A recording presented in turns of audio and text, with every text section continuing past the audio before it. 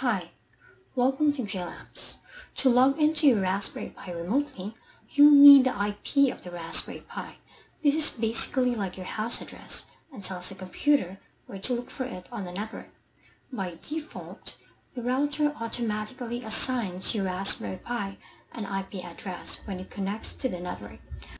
However, this can change whenever you remove your Pi from the network. Having a static IP isn't essential, but it will make repeated access to the Raspberry Pi via SSH much simpler, as you'll always know that the Raspberry Pi has the same address.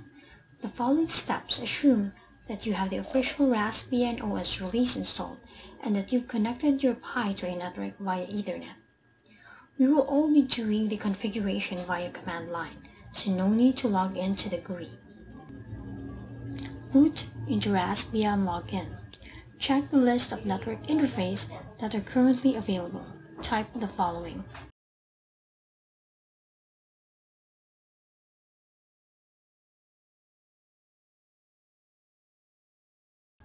This line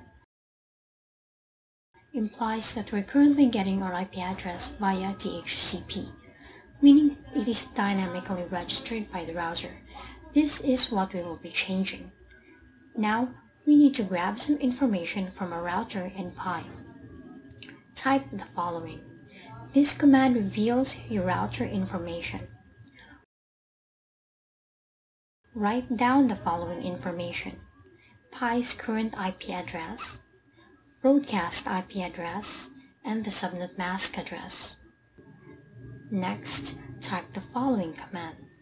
This will display the kernel IP routing table.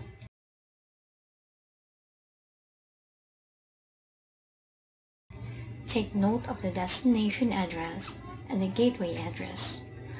Plug in all the information we have gathered to the Pi's network configuration file using a text editor. I'm using Nano Text Editor. Type the following.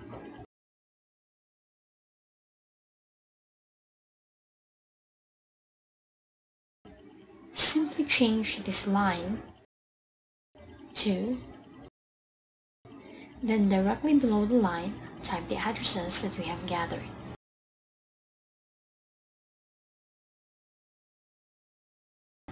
Save and exit the file. Now, remove any existing leases. Type the following. Finally, do a reboot, then log back in. Run ifconfig to reveal your new settings. And that's it. Your Pi now has a static IP address.